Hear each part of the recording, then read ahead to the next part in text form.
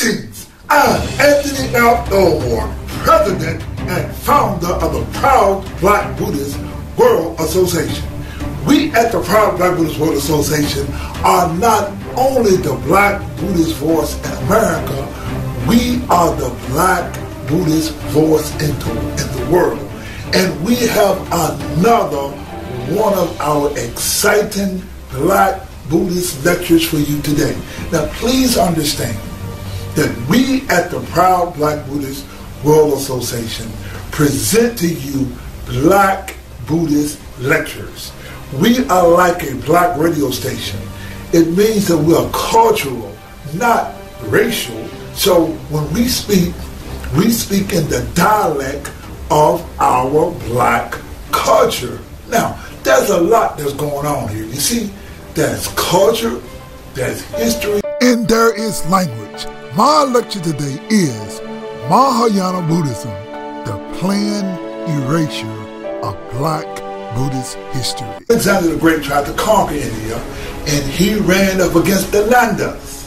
Well, Alexander, with the Nandas, they had 80,000 elephants, and Alexander the Great said, hell no, I'm not going to try to conquer these black folk in India. But what happened was, there was another group of black bad people. They were called the Murrians, and the Murrians actually controlled India up into the time of 185 BC, when Pushyamitra Sangha killed the last Mauryan king, Brihadatta.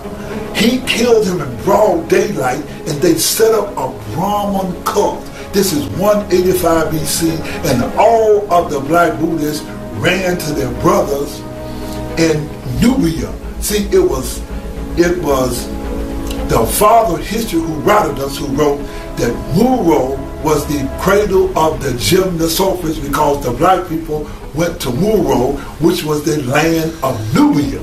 Now, in India, they killed all the Buddhists. Now, they set up this caste system, or they were trying to set up the caste system, and they brought in a white person.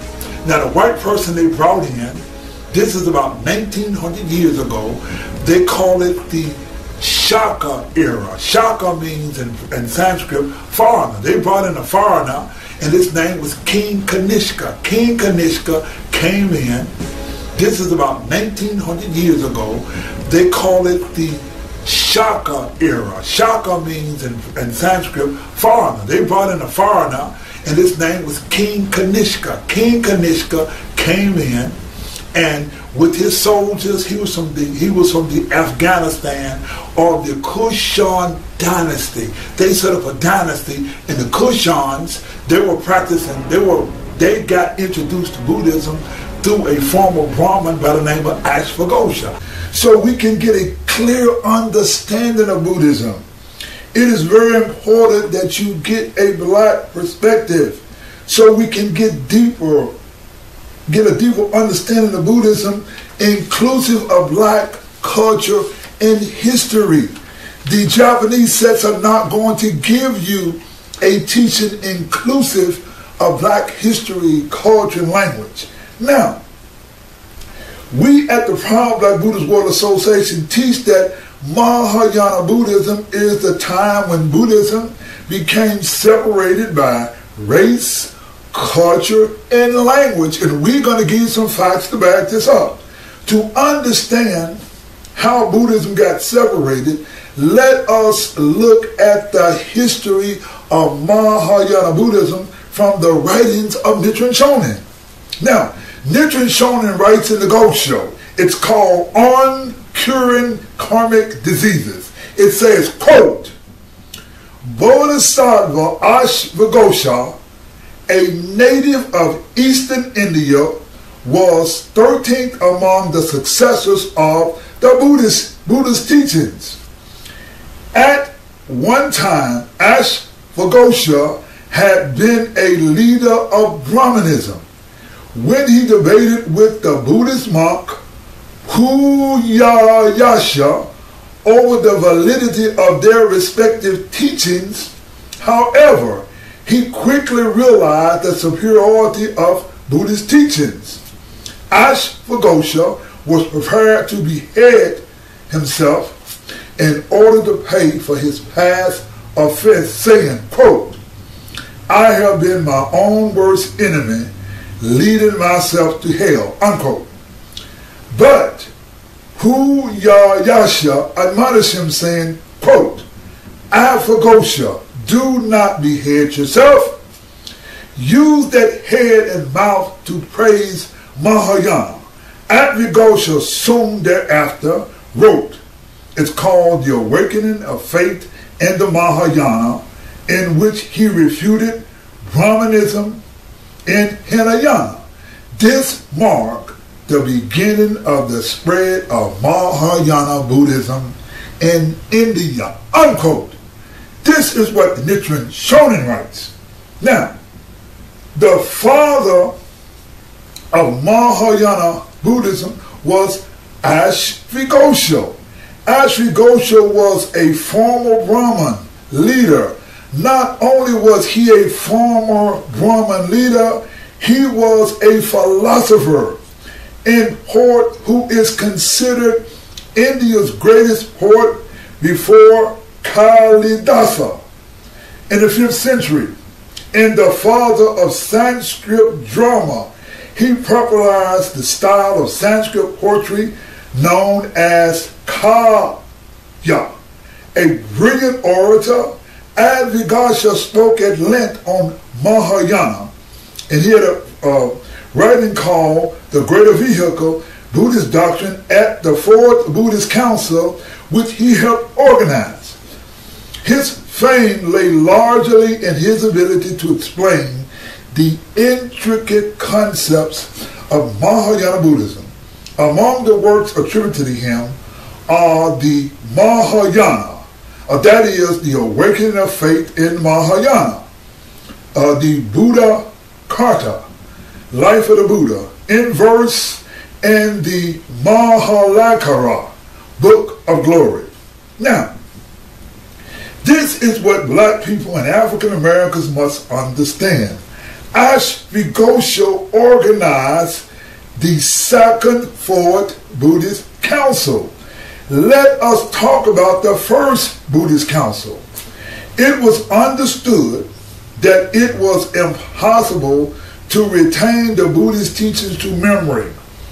In 29 BC, they held the Fourth Buddhist Council in Sri Lanka, and they put the Buddhist teachings and writings in a Buddhist language called Paskit or Pali. This religious writing is the largest religious writings in the world and is called the Pali Canon. The Tripitaka is 10 times larger than the Bible. The Tripitaka is in a black language, and it mentions black people in Africa called the Blamia. It is inclusive of black history, culture, and language. Black or African Americans, let me give you a background history of Mahayana Buddhism. Please understand that Buddhist sects like the SGI, Nichiren Shoshu, are not going to give black people a true historical explanation of Mahayana Buddhism. We explained to you that the father of Mahayana Buddhism was Ashvogosha. During the time of Ashvogosha, India was conquered by the Kushan King, and his name was Kanishka. It is written that Ashvogosha converted this powerful king to Buddhism. Together, you had Ashvogosha and the powerful Kushan king and ruler of India named Kanishka working together. It was King Kanishka who influenced the transition of the image of the Buddha from black to white. When you look at the Gahara art, they transformed the Buddha to Greek, Hindu, and a traditional white culture. This is called the Gahara art. And historically, you see these images of the Buddha looking like a Greek or looking like a white person. Now, the most important or historic transition that converted Buddhism from black to white was the what? It's called the Second Fourth Buddhist Council, organized by King Kanishka and Bodhisattva Ashvogosha. Now, historically and culturally, the Second and Fourth Buddhist Council was convened to make the Hindu language of Sanskrit the official language and trademark of Mahayana Buddhism. Mahayana Buddhism was the new Buddhist culture that extricated all black history, culture, and language from Buddhism, and it was put in the new language that they call Sanskrit. The people of India spoke Prakrit, not Sanskrit. Now, in the Ghost Show on Reprimanded Hachiman, it reads, quote, though Hinayana or lesser vehicle teachings differ from those of Mahayana or great vehicle, they are alike in both being the preachings of the Buddha. When the Buddha rejected Hinayana and replaced it with Mahayana, and when he in turn rejected the Mahayana and introduced his followers to the Lotus Sutra, he was rejecting different things. The Hinayana in one case and the Mahayana in the other. But his aim was the same in both cases, namely to lead the followers to the Lotus Sutra, unquote. Nichiren writes in the Ghost Show, it's called the object of devotion for observing the mind, and it reads, quote, when one knows the Lotus Sutra, one understands the meaning of all worldly affairs. We can look at the Black Buddha statue at Todaji Temple, at the ancient capital of Nara, Japan, and recognize that because the statue is a Black Buddha, it is not from Mahayana Buddhism, because Mahayana Buddhism extricates all black culture, history, and language from Buddhism. When we look at the practices and teachings of the SGI, Nichiren Shoshu, Nichiren Shu, and many of the Japanese sects, and understand that their extricating black culture, history, and language from Buddhism is not the teachings of the true Buddha or the Lotus Sutra, but it is only the teachings of Mahayana Buddhism, which extricate all black history and culture.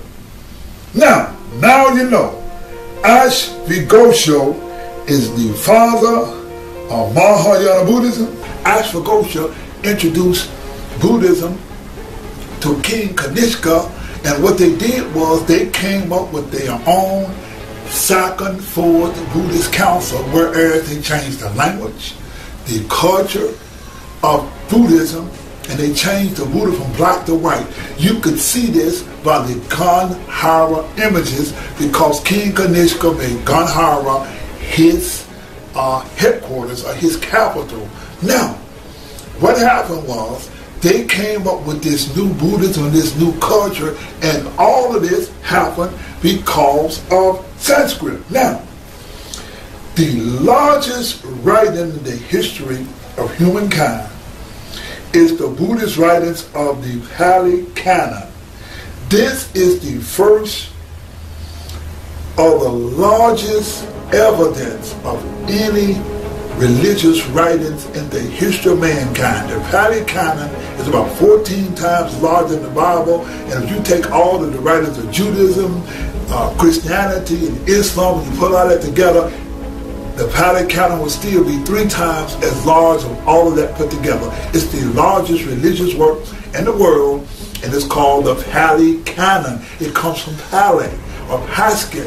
Now, the Vedics created a new language called Sanskrit. Now, listen to this. The first archaeological evidence of Sanskrit is called the Rudra Danam. The Rudra Danam came about in the AD. Now, this is how white people got an orgasm, or how they went off. See, what they did was, in Syria, there was a document in Syria, and what they did was, they saw this document in Syria about 1500 BC, and it looked like, or it resembled Sanskrit. And so what they did was, they got together and they appropriated this and called it Sanskrit. And it says the white language goes 1500 years. And when you go into the 19th century, all of the white people, all of the white scholars got together. They converged on India, they converged on Sanskrit, and they used this. Now, the Mahayanas were the Brahmins. Now, the Muryans, they were the black people. Now, how do we know about the Muryans? Because King Asoka left edicts. He left edicts in writing in the language called Karasi. Karasi was a Proskyt, or a black language. Now, what is most urgent for black people to understand is how Sanskrit was used to extricate and to perpetuate racism. We created the proud Black Buddhist World Association to reject the Sanskritization of Buddhist teachings. Please understand that whites and Europeans had conquered the world. They hated the idea in the Bible of Jews who were Semite that had black blood. Whites needed some evidence to prove white superiority. What excited white racists so much and that gave them an orgasm was Sanskrit. The Hindus told a false history in their Vedas that Indo-Aryans conquered the black indigenous people of India, and their light-skinned Brahmins who ruled India were ancestors to a superior white race called Aryans. Now, white people worldwide literally got a nut. The British dispatched Sir William Jones to India. People look up, I want you to look up a free book. Now Google this, it's called the Royal Asiatic Society of Great Britain and Ireland. See, European scholars will let you know that there were not any white people in ancient India. See, the Indus Valley civilization, they lived on the Saraswati River. And they lived on the Saraswati River, and they created a city that was so complex. They had running water, indoor toilets. They were one of the most sophisticated cultures and city planners in the history of mankind. In fact, it took white people, meaning Rome, 2,000 years to build a city that was comparable to the Indus Valley civilization. From the Indus Valley civilization came the Magadha Empire that was started by Sisunaga. And the Magadha Empire is where the Buddha comes from. You see, at the time of the Buddha, there was no such language as Sanskrit. There is no archaeological, anthropological, genetic science, any kind of science that shows Sanskrit. You see, the most influential white scholar was German Max Muller, who translated the Rig Veda, or the so-called Vedic text. It was the writers of Max Muller that led white people to the Aryan invasion theory. White racists in the 19th century used Sanskrit to advance the theory of white superiority. There were tablets etched in a language called Hurrian. Now, the documents refer to a treaty signed by the kings of Mitanni Kingdom, this is in Syria, that lasted about 200 years, around 1500 BC. The words resemble Sanskrit, and white racists used this finding to promote white superiority. Their argument was that Sanskrit was the oldest and the most perfect language, was of white origin, brought to Syria and India by invading white people. Now, white people call this romancing. In the hood, we call this getting a nut. Now, white people literally got a nut on Sanskrit. The white man who got the biggest nut in Sanskrit was Adolf Hitler. You see, just Google Adolf Hitler in Sanskrit. Between 1938 and 1939, Hitler sent an expedition to India to collect Sanskrit manuscripts. Hitler was not only brought into the Hindu racist fraud, the racist Hindu convinced Hitler so strongly that Hitler declared himself as Lord of the Aryans and Brahmins in India, and the Brahmins in India declared Hitler the 10th incarnation or avatar of the Brahman God. Now, there you got it.